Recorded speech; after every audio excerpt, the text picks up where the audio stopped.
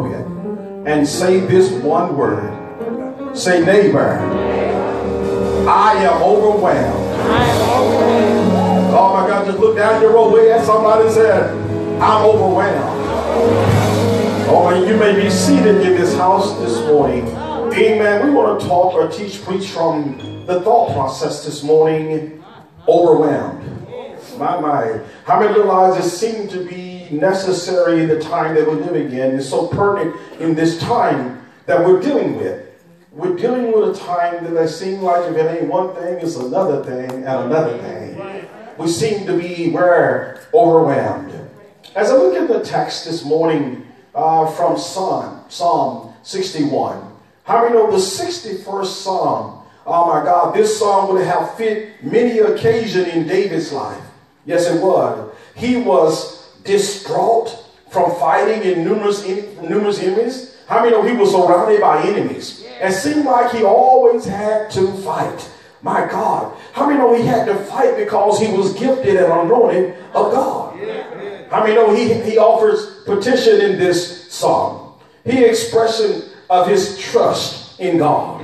Ooh, he prays for prolongation of his kingship, that I know I am on God's side. He offered up a vow of thanksgiving to be delivered. And how many know that God answers in this psalm? As I begin to deal with the text today, Brother Tony, it says overwhelmed. My God. I believe if everyone in this house was really honest with themselves, they can all say this year and the last couple of years that we've been in, we have been a feeling of overwhelmed. My God, what does it mean to be overwhelmed? Overwhelmed means to be affected very strongly, to be or feel upset.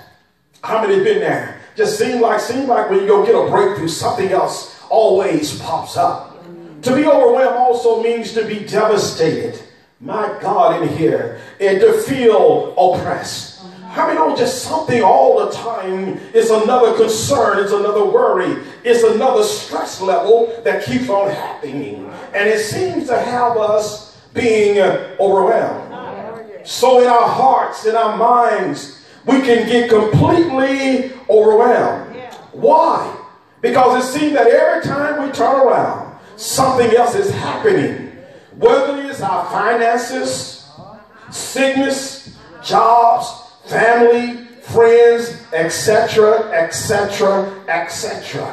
Whatever it may be, it can leave you in a melancholy state. Oh my God, and a feeling of completely overwhelmed. My God. Before I go a little further in this text, let's talk about Brother David. Oh my God, David and why his heart is overwhelmed. David is overwhelmed because he's on the run and he's hiding from King Saul, someone who he considered to be a friend and not an enemy. My God, we should be careful about whom we call friend, because everybody is your friend if you're not doing anything in your life. But once God starts moving and doing great things for you, then your so-called friends will become jealous and envy of you. Oh my God. Why is that, Pastor? Because something is lacking within them and in their life, so now they are hating on you. My God. This caught David completely off guard. How many know you expected it from an enemy, not a friend? You expected love and support from your family and loved ones. You know, when you're doing something good, you want to have a boy every once in a while. Keep on doing the good work. But sometimes you got to speak a word over your own self. He caught him off guard because you expect, you know how it is, you want everybody to be happy for you in your happiness. But instead of being happy for you, they're turned on you, Brother Cut, and they begin to find weaknesses in you and try to bring you down. But if God be for me, nobody can mess with us. And you're talking here. We should be careful about who we call friends, because everybody is your friend, long as everything is going well. How many know because something lacking in them? This caught David completely off guard, because he was faithful to God. Oh my God, and faithful to the service of Saul. When you are faithful and still you're getting it. Oh my God, in here. But how many know what you got to go through to come out? Can I teach in here? David was thinking about this and left feeling of being where? Overwhelmed. Because someone who he had dined with, had fought wars with, is now trying to kill him. My God. Why was Saul trying to kill David? Oh my God, because there was an anointing on David. And Saul got jealous and feared David was a threat to Saul. How many realize because of your anointing, it attracts, oh my God, persecution. Hallelujah. Can I talk on this side? Because of the anointing that's in your life, it attracts, oh my God, persecution. Oh my God, but persecutions comes with blessing, and blessings comes with persecution. Because the more you go through it, the more anointed you are, the more crushed you are, the greater the blessing that God has for you. Can I teach it here? I got my nephew Will on the front row. We're going to preach it here. Look at here. He was become jealous because of the thing that's in you. How many know some people can't travel with you? Can I get some help in here? Some people won't be able to travel with you because what God has in store for you, how many know, is in the next room. Oh my. How many know, my God, in here is more things. People try to block things, but how many know we can speak the thing that be not as though there were? And how many know when God is guiding your footstep, nothing can stop you. But how many know when it's a mind matter? You got to understand that I am in the will of God. And being in the will of God, there's nothing can hinder you or stop you. Meaning you come this morning with a feeling of being overwhelmed. See, the devil is trying to kill you because he knows that God has purpose and plan on your life. And the devil wants to take you out because if he doesn't, you're going to do damage to his kingdom. And if he lets you loose, oh my God, somebody else will be where you being going to be saved. Oh my God, because God saved you so others be saved. My God, in here. So he says in here, the devil knows his end. He knows he's going to burn in the lake that burning with fire and brimstone forever and ever and ever and ever. How many know the devil know that he had his opportunity in heaven, but he got lifted up in himself? And how many realize he persuasive? He took a third of the angels with him. Now, because he can't do nothing with God, he gets the thing that looks just like God. Then how many look at your neighbor and say, neighbor, the devil don't like you. And you want to know why? Because you look just like your daddy. I thought I had some help over his side. How many realize because the devil is angry with you? Because, see, every time he sees you, you remind him of God. And because I can't do nothing with God, and he really can't do nothing with you without permission. He really have to go and ask God, God, can I go over to the Grant's house? And can I do something to him? God said, yeah, go on over to the Grant's house, but this is what you can do. This is your restriction. You're restricted in the test you can test. You can only test what I allow you to test. And in the line of the test, I'm setting you up to be blessed. Because blessings comes with persecution, and persecution comes with blessing. Oh my God, in here. So it goes on, the devil's going to burn forever. So he's trying to drag and take as many people he can with him. Woo! How wow, people like to go where they're not invited. The devil wants you to go to hell with him because he knows he can't go to heaven. Oh my, he wants to kill you because you are a threat. Hallelujah. The devil ain't messing with half-saved folks. There's no such thing as half-saved. But because he's already got them. But for you to say, for God I live, and for God I die. For you bold folks ain't got no process in the house. Or go boil water and put a pot on the skillet and on the stove and start boiling because God will make a way. And after a while, somebody will knock and bring you some food. Devil got issue with you. You say, baby, I'm sick, but I'm holding on. Sink or swim, live or die, I'm going all the way. How many got a testimony? Oh my God said, no matter what I live, no matter what I die. For me to live is Christ. And for me to die is gain. Now, devil, what you going to do with that? If you kill me, I'm in the arms of Jesus. And then, oh my God, if I get raised up from here, I got a testimony that I am a living testimony. Shut up and dead and gone. I'm going to preach by myself a bit here. So look at here. One of his biggest tactics is trying to get your focus off God and on your problems. You need to start telling your problems how big your God is. And stop telling your God how big your problem is. My God, he knows that if he can bombard you, how many know he's attacking your mind? He can bombard you with things. He has a chance to take you out. When you're worried about everything except what you need to be worried about. How many know the devil has an opportunity to take you out? But when your mind is stayed on Jesus, when you have a little talk with Jesus and you tell him all about my problem, how many know that he will answer prayer? Yes, he will. Won't he do it? Oh, I'm going that way. But he goes on in here. And when your mind is not on God, you're going to worry. How many people have been worrying the last week or two? You can't play with me. I feel you. Maybe you're on Facebook. How many know you've been worrying? Hallelujah. You're worried about things. Oh my God, God. Oh my God, when your mind is not on God, your faith is going to get weak. Because you're not praying as you ought to. When your mind is not on God, that peace that passes all understanding won't help you. When your mind is not on God, you're going to be troubled. Especially when the people who are causing you problems are the one that should be helping you. The people that causes the issue are the people that you live with.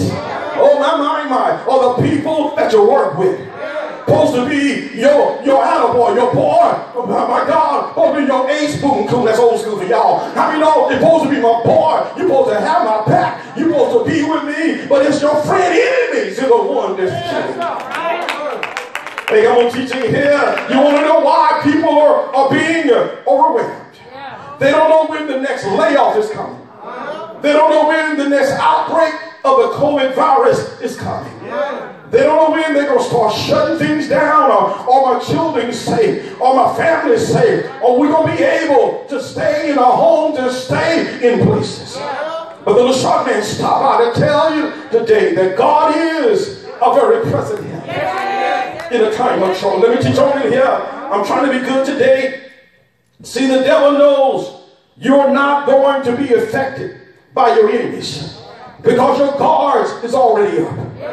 You know the people in your life doesn't like you. So you don't run with them. You have a long handle spoon mentality. That means you wave at them. How y'all doing over there? And you keep it moving. How many know there are no threat by the cut to get in your house because you're not allowing them in your house? No way. But the very one that says you're a friend. How many realize I know a man who had a friend? Well, my. And he ended up a friend hurt him. There's a whole lot of folks in the penal system right now because they had a friend. But I heard an old Baptist hymn say, what a friend we have in Jesus. And all our sin and grief he bare. And how many know I'm privileged? I can take everything to God in prayer. I'm almost there. My God in here. That doesn't bother you because your God is up. Oh my God. You're not worried about them. Oh my God, because they ain't getting in no way.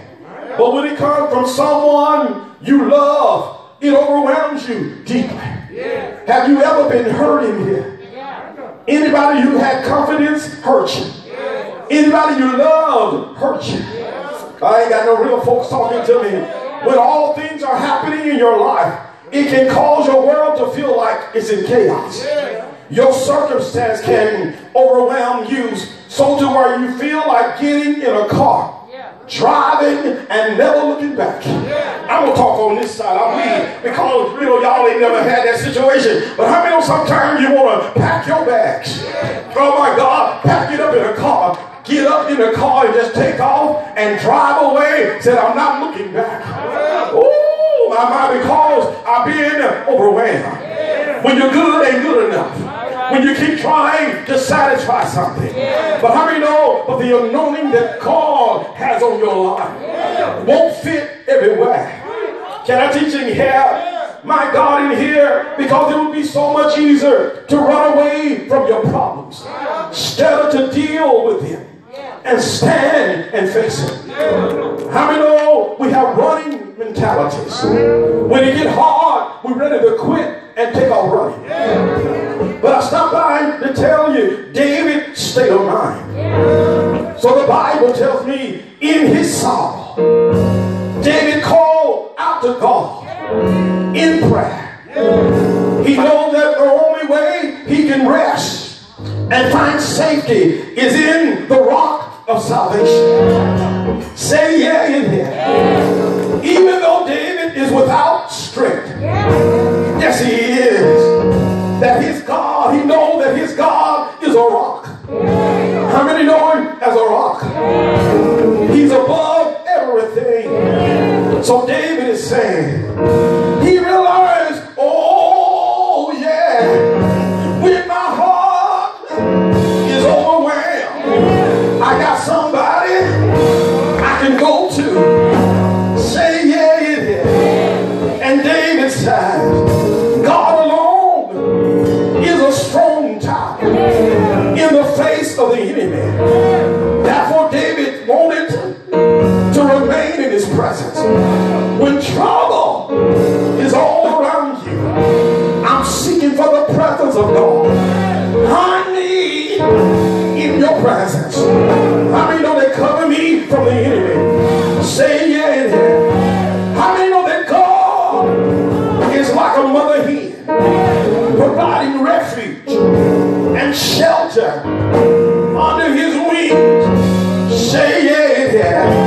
I heard what Solomon said. He said the name of the Lord is a strong tower, and the righteous run into it and are saved. Say yeah in here. How many know him as a strong tower? How many know him as everything you need? So David said, I've been crying all night long. I've been in trouble, but I know somebody is a trouble fixer. Anybody reminded of an old song? Trouble in my way, I have to cry sometimes. I lay awake at night, but that's all right. I know that he's gonna fix it. Anybody that's in the hope this morning, know that God is a rock in a weary land. He's shelter in a time of storm. He's my everything. Say yeah in here. Is there anybody who's ever been overwhelmed? Anybody don't know what to do? I'm about to tell you, that is a hiding place. That is a secret place. In the arms of Jesus, can't nobody rock me like Jesus. Can't nobody pick me up, turn me around, put clapping in my hands, running in my feet. Say yeah. Say yeah. Come on and hold in here. They said I got somewhere I can run to when trouble is in my life. I got a hiding place in the arms of Jesus. Say yeah. For the Lord is my shepherd, and I shall not want. He maketh me to lie down in green pasture. Here we go in here. Yeah. All I walk through the valley. How many know that death is a valley? It's lonely down there. But the same God that's on the mountain is God in the valley. Yeah. All I walk through the valley of the shadows of death, I fear no evil. Why? Jesus is with me. God is with me. Yeah. I know the Lord is with me. How many know God is on my side? I'm not worried what the enemy's gonna do, because I got the Lord on my side. Yeah.